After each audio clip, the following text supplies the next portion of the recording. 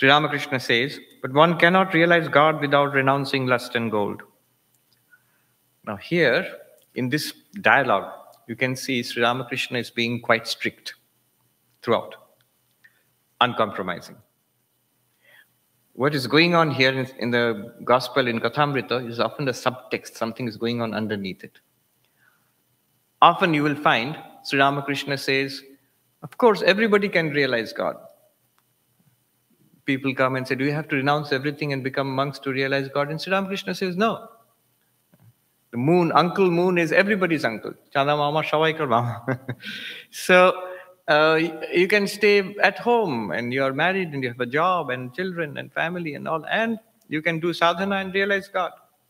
Then he told a story that Rama, this is from Yoga Vasishtha, Rama wanted to give up everything. After learning Vedanta, he wanted to give up everything and become a monk. And Dasharatha was worried. Who will be the king? And you see the tragedy of it. That he wants Rama to be the king, and then finally he exiled Rama away from the kingdom. And Rama did become the king, but by that time Dasharatha had long ago passed away. Anyhow, so he asks Vasishtha, please convince the prince to stay and do his duty. You have taught all this Vedanta and everything, now he wants to become a monk and go away. So what will happen to the kingdom? Then Vasishtha goes to Ramachandra and says, all right, you may renounce the world. You want to realize God. All right, you may renounce the world and realize God. But Vasishtha knows a secret that Ramachandra is none other than an incarnation of Vishnu, avatar. So there's a purpose. So Vasishtha says to him, but you want to renounce the world? Convince me first that the world is something other than Brahman. There is God, ultimate reality, and this world is something different from that reality. In that case, you may renounce it. I have no more objection. What does that mean? It means that Rama, you're making a mistake. What you're trying to renounce here is the same reality. It's like this. If somebody says that I have golden ornaments, I'm very attached to the ornaments, necklace, ring, bracelet. Then somebody comes and tells me, but the necklace is not the reality. Gold is the reality. Ring is not the reality. Gold is the reality. Bracelet is not, the bangle is not the reality. Gold is the reality. And then suppose I misunderstand. I say, oh, the ornaments are not real. Gold is real. Throw away the ornaments. I shall find gold. You're making a big mistake. Because that gold is right there in those ornaments, and equally in all of the ornaments. I was in Fiji many years ago. It was in about 9 years ago. And I was going to give a talk to an audience, mostly Indians in that audience, almost all. And then I was going to talk about Vedanta. So the Swami there at that time, he was a little worried. He said, you give examples, all right, so that they will understand what Vedanta is. I said, yes, I will give examples. Then he became even more worried. And then he came in. Before I got on the stage, he told me, whispered, Tumi kintu oi shonar example to diyo na. Don't give the example of that gold. Why? So what particular example he meant was Sri Ramakrishna's story of the goldsmith, the fraudulent goldsmith. The reason he told me this was the audience was mostly goldsmiths. They are a community of jewelers who had gone and settled down in Fiji. Very prosperous, wealthy community. Now, what is that story? That story is that how people cheat in the name of religion. So man goes to a jewelry shop. And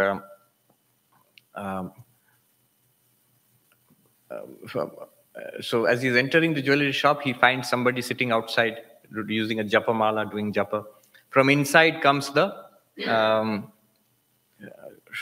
call, Keshava, Keshava. Keshava means Krishna. And then this man sitting outside the shop said, Gopala, Gopala, Krishna. And from inside came the call, Hari, Hari. And from outside came the reply, Hara, Hara. And this man whose customer who's entering thought, what a wonderful, these shopkeepers are so devout. This is the best place. I will go and buy my jewels from here. But he did not know. It was a code language. From inside, the shopkeeper is asking the person outside, who's a lookout. He's asking. They are all con men. So he's asking from inside. Keshava, Keshava. In Bengali, Keshab. Keshab. Who are they? Who's coming? And give me an evaluation. Is it an innocent, simple person? And from outside, that man replied, Gopala, Gopala. Gopala means a herd of cows. These people are as simple as cows. Foolish. Then from inside came the question, Hari, Hari. Harana in Sanskrit means to steal. So Hari means haran kori. Should I cheat them? Are they good? Can be exploited? And the man outside says, Hara, Hara. Yes, go on, cheat. This was the actual conversation going on. They were not at all good people, although they seem to be taking the name of God. In the name of God, a lot of people cheat because often what happens is people who are otherwise very intelligent in the world, highly educated, very accomplished in the field of religion suddenly turn out to be babies. Suddenly gullible. Sometimes suddenly very enthusiastic about religion, spirituality. And anything and everything they're willing to swallow in the name of religion. That should not be. Common sense should be applied. You have built up a life, an education, you have built up a career, you're trained in science and rational thinking. Apply the same thing here. Rules of good conduct, morality, all those things should be applied. So anyway, that was the story of the fraudulent goldsmiths. The Swami was worried I will tell that example because the audience, they're all goldsmiths. So I said, no, I know. I have got common sense. I will not tell that story. So I told them this example of the bangle and the necklace and the ring, and the gold is the common reality behind all of them. After the talk, there was little tea. One gentleman came up and he said, "Are Swamiji, ab to hamara dhanda chaupat kar rahe hain. You are trying to ruin our business, Swamiji." I said, "How?" He said, "That is our business. In your example, you said it is all the same gold. But we charge for melting the gold down into converting this in the ring into a necklace, and necklace into a bangle. And that's our business." And you were saying these ornaments are nothing but name and form. The reality is gold alone. But it is true. In all those ornaments, it's the same gold. If I throw away the ornaments and I say I will try to find the gold, I'm missing the mark because I have not understood what gold is. There's another similar story. A goldsmith, he told his son, "Son, I need some gold. Go to the vault. Yesterday I showed you there is a vault. Open the vault and get some gold for me for the work I'm going to do." So the boy ran off. Then he came back and said, "Father, there is no gold." He was alarmed. "What do you mean? Last night I showed you that so much gold was there." No, there is no gold. And so the goldsmith got very worried. He went into the house and opened the vault. He said, "Here it is." "Why did you say there is no gold?" "Where? Here, this necklace, this bangle, this ring." And the boy said, "But this is necklace, bangle, ring. Where is the gold?" So he does not recognize it. That is the problem. We also don't recognize it. See, when all the mystics say, "Here is God all around us," we look, where? I don't see God anywhere. Our Swami Suviranji Maharaj, who's the General Secretary of our order, he told a story about Swami Nirvananandaji, who was the Vice President of the Ramakrishna Math and Mission, disciple of, actually he was a sevak for Swami Brahmananda. And Swami Brahmananda, before he passed, he blessed all around him, the last day of his life, and he blessed Nirvanananda. "You have served me diligently. I bless you that you will realize Brahman in this very life." Later people used to ask, "Have you realized Brahman?" And he said that, "Yes, I have." Now, Swami Suvirananda, who is now our General Secretary, he was a young brahmachari. He's a disciple of Swami Nirvananda, so he told us this story. He was a young brahmachari at that time, many years ago. And he was sitting in the room where Swami Nirvananda was, sitting there in the chair. Very old Swami. At that time, he was Vice President of Ramarkishna Mission. And Swami Nirvananda suddenly said to this young man, "What do you see there?" And Suviranji said, "I told him, there is a bed, cot. Bed. What do you see there? Table. Table. And then under the bed, trunk. You know, in India, we used to have these iron, big, huge suitcases, like made of iron. Trunk. Trunk. Bed. Table. Trunk. How many years have you been? How many years have you become a sadhu? So Viranji said, 3 years. 3 years. You're saying it's bed, table, trunk. He started shouting. And then a senior Swami who was the Gan Maharaj, he was the sevak for Nirvana, he came running up, thought that Brahmachari may have made some mistake. So what happened, Maharaj? Look at this young man. He says he has been sadhu for 3 years and he cannot see. Sarvabhyapi Sri Ramakrishna pervading everything. He can't see Sri Ramakrishna here. He's saying it's a bed. He's saying it's a table. He's saying it's a trunk. And of course, the attendant Swami knew the ways of Nirvanandaji. So he said to calm him down, no, Maharaj, it will take taking a little bit of time. He will see God everywhere soon. Don't worry. Habe. And the Nirvanandaji was very worried. 3 years he has been a sadhu. He has not seen God everywhere. So they were that impatient to see God in everything. Swami Vivekananda says, he who runs away to meditate and die in a Himalayan cave has missed the way. He who plunges headlong into the vanities of the world has missed the way. If you run away from the world, you have missed the way. If you plunge into the world, you have missed the way. Then what is the way? There are only two alternatives. Then Swamiji says, Swami Vivekananda, he says, the way is to divinize life, is to deify life, to see God in everything and everyone you are with, all around you, here and there. Sri Ramakrishna also used to say, the one who sees it here will see it there. One who does not see it here will not see it there also. So this is what Vasishtha says to Ramachandra. Oh Rama, you may renounce the world. If you want to renounce the world, all right, renounce. But can you show me that the world is other than God? It's outside God. There's no God here. Throw away the gold ornament, the ornaments. Then try to find gold. You will not, because you have not recognized gold.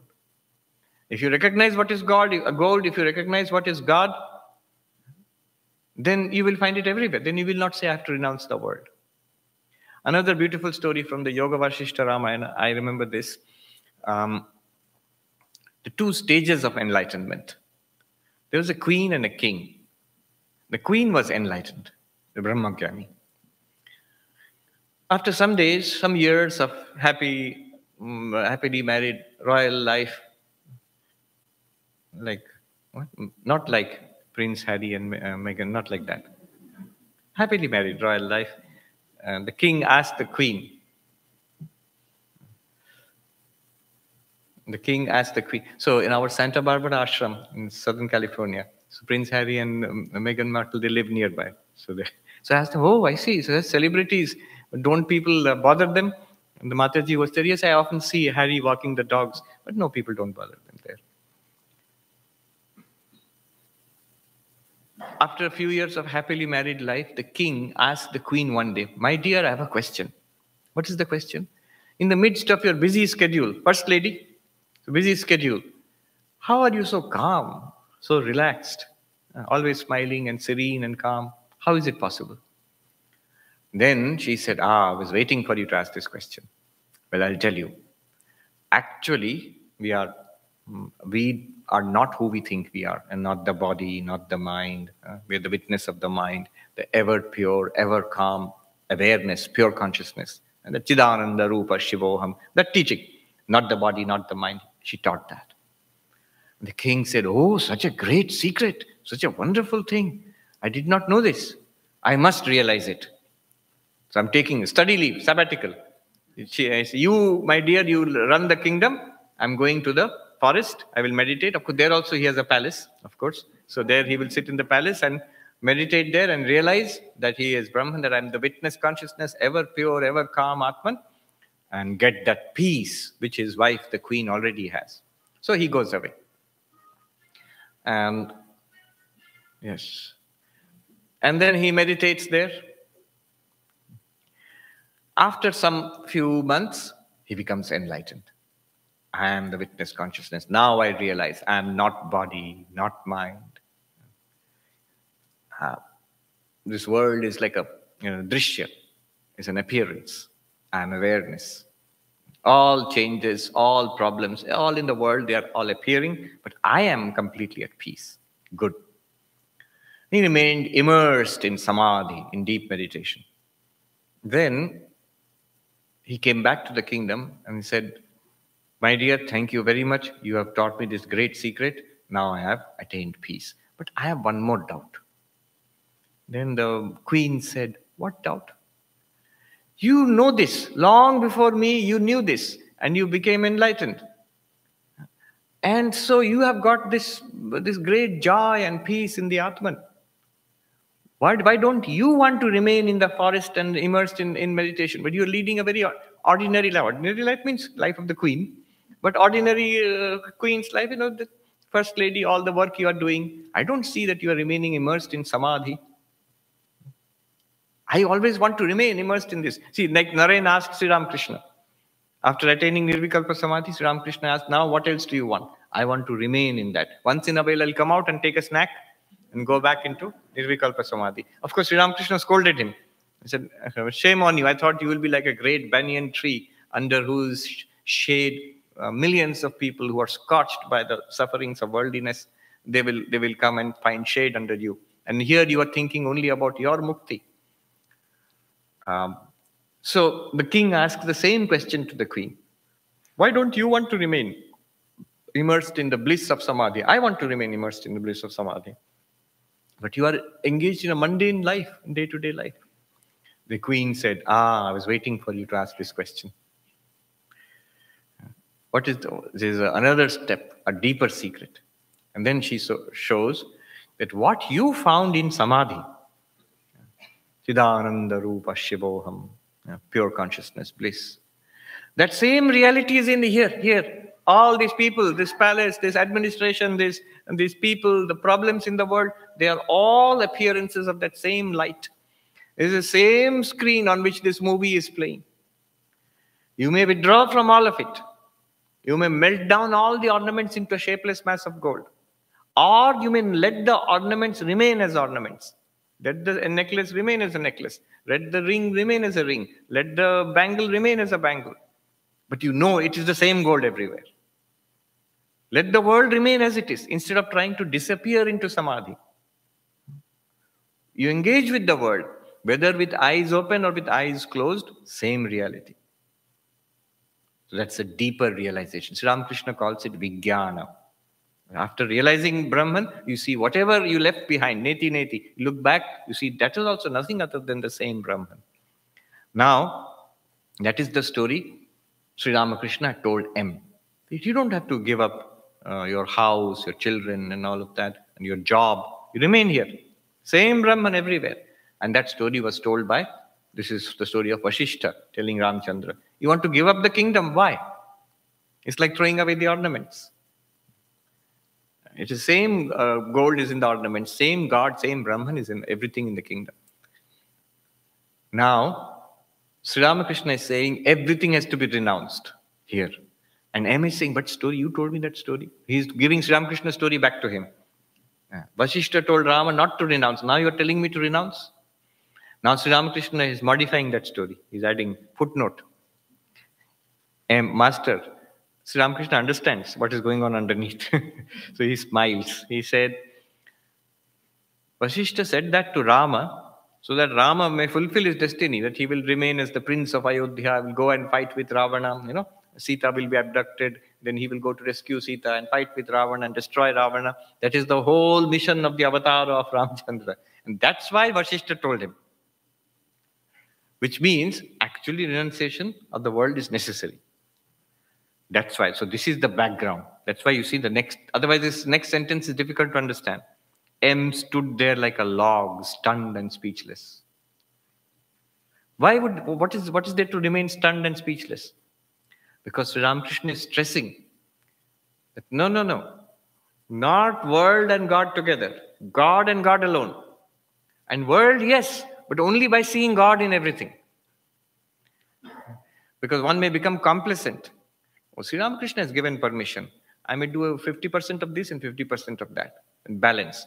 And Swami Ashokanji says, Little nectar in one hand, little poison in the other hand. One sip of this and one sip of that.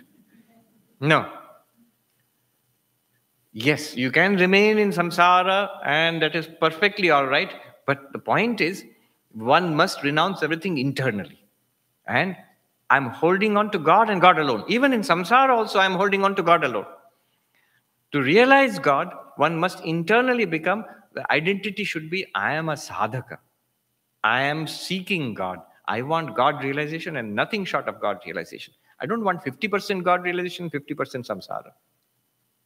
That's what Sri Ramakrishna is saying. Whether you are a monk or a householder, internal renunciation is necessary for both. Monk, internal and external. Householder, internal. Externally, one is in the middle of the world.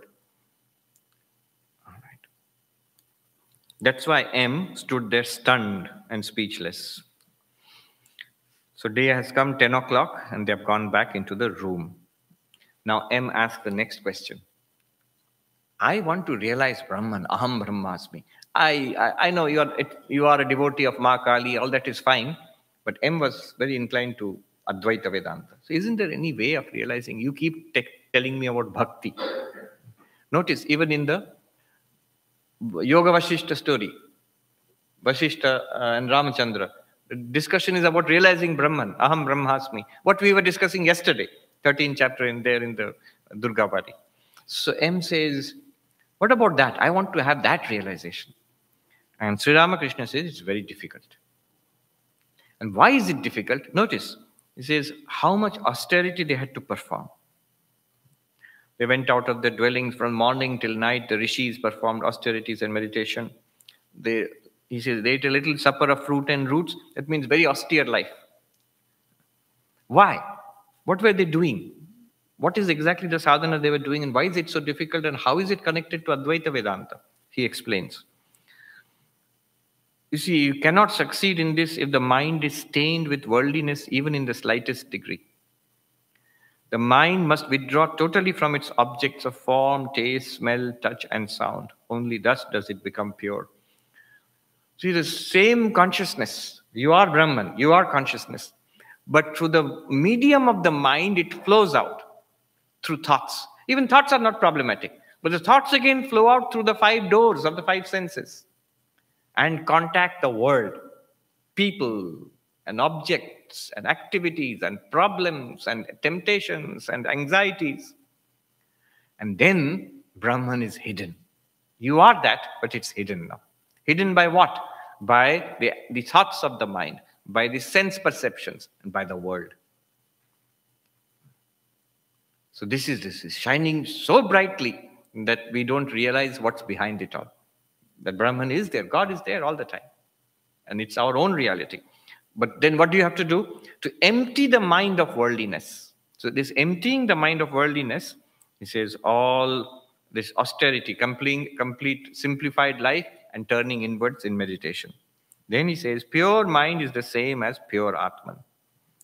So the mind, pure mind means the mind withdrawn from, the senses withdrawn from the world, the mind withdrawn from the senses, and then the mind stilled. That is pure mind. Nirvishaya mana. Mind without Vishaya. Pure mind is the same as pure Atman. But Nirvishaya mana is equal to Samadhi. Mind will become absorbed in Samadhi. But such a mind must be altogether free from lust and gold. Only when it becomes pure, then one has the experience of God. God alone is the doer. This body, mind, even this individuality is the instrument. This becomes clear. Then he tells the story of that monk who was beaten and then he recovers consciousness. Somebody's feeding him milk. So they try to see that he has concussion or not. Do you recognize who is feeding you milk? Yes, the one who beat me is feeding, the same one who's feeding me milk. So they'll think that he surely has concussion. No, he's become enlightened. So he knows that it is the same reality everywhere. And M says, yes, I know it. I heard the story. And see, again, Sri Ramakrishna corrects. Not enough to know it. See, your question is, I want to realize I am Brahman. And here is a serious mistake. See, the obstacle is, I read the book, I do the analysis, and I understand it, and I feel I have known it. Then the sign that such a problem has come is people will ask, I have understood everything, Swamiji, then what do I do next? What do I do next means you have not understood it yet. That's what Sri Ramakrishna says. It's not enough to know it. One must assimilate its meaning. Another place Sri Ramakrishna says, Kathagulo to bhalo, dharana hawa chai. The words in Vedanta are good. The discussion was about Advaita Vedanta. Words are good. They're true. But one must assimilate it. It is not for nothing that so many sadhakas do so much tapasya. If there were such a straight cut, we say shortcut, direct path. You are Brahman, here, realize it. If it was so easy, then why were they fools that they did so much tapasya? It is necessary. It is necessary in order to be stabilized in that. But even before becoming stabilized, one may get a glimpse. A glimpse is possible. Not only glimpse, even samadhi is possible long before that. Sri Ramakrishna says, there is another kind of samadhi called Unmana Samadhi. One attains it by suddenly gathering the dispersed mind. Here we are. And there is a process. One can guide others to it. I did a private retreat, and we did an exercise. Vedanta class, slowly, and then after that, we did a meditation exercise. So at least some of them. We are ordinary people. If an extraordinary teacher, an extraordinary student leads to samadhi and realization. But at our level, some people, one person said, Swamiji, did you hypnotize us? What happened at that time? We were all stunned into silence. It can happen. But that is not enough. That is not enough. If the teacher is very powerful and the students are prepared, then one can have a direct samadhi, a glimpse of the infinite. Swami Vivekananda in Belur Mutt, once he was sitting under a bale tree. That tree is the mango tree. That tree is still there. And talking to the disciples, gathered people who had come to visit him. Early morning. And the talk about God realization came. Swami Vivekananda is impatient. You want to realize God? Now. Do it now. Be realized. You want to realize Brahman? See, here is Brahman. Here. Just like showing the gold ornaments and saying, look, here is gold. The moment he said, look, here is Brahman. Say Brahman. And the people around him, their minds became absorbed. The description is a great stillness descended on the courtyard. And to different degrees, Swami Premananda, Baburam Maharaj, who was the manager of the Belur Mutt, disciple of Sri Ramakrishna, he used to do the morning worship of Sri Ramakrishna. He had come down, puja thali, this plate of chandan, fruits, flowers and all. After doing the worship, he would go to the Ganga and do worship of Ganga there. So he was coming down, puja thali in his hands and walking down. He was not part of the conversation. He just overheard Swami Vivekananda say to all the gathered people there in the courtyard, you want to see Brahman? Here is Brahman. Here is the ultimate reality. See Brahman. Here. And Swami Premananda went into samadhi. He just stood. The description is so amazing. He stood there like a picture. 1 foot raised to take the next step, frozen. With the puja thali in his hand. Absolutely. His face glowing and eyes inward, samadhi. And the whole scene remained like that for a few minutes. Swami Vivekananda noticed. And then he said, Baburam Dai Bacha. We go.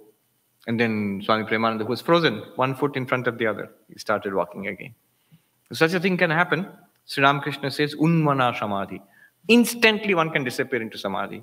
And then, notice these things. He says to M, you understand what that is, don't you?